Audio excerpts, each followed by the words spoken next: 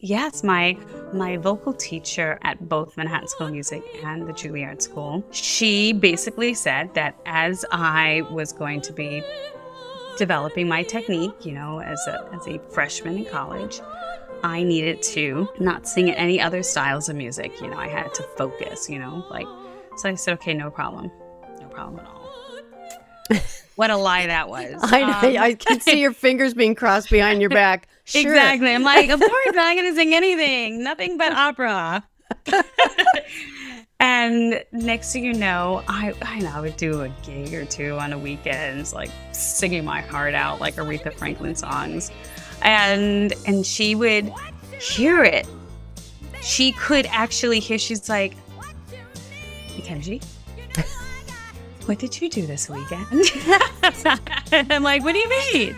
And she said, I can hear it in your voice. I can hear the difference when you are singing pop music because it's a different sound. And I can hear that the purity of your classical sound has been, manipulated or has...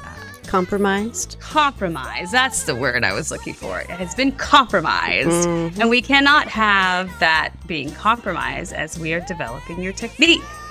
And so I said, so sorry, won't happen again. A few more times she did notice it happen again. And then after that, she did not notice anything. And she was very, very proud of the fact that I was listening to her and not compromising my sound by singing other styles of music. But in reality, I had developed the technique of being able to do it without it compromising my sound, so she could never know that I was singing Whitney Houston songs on the weekend.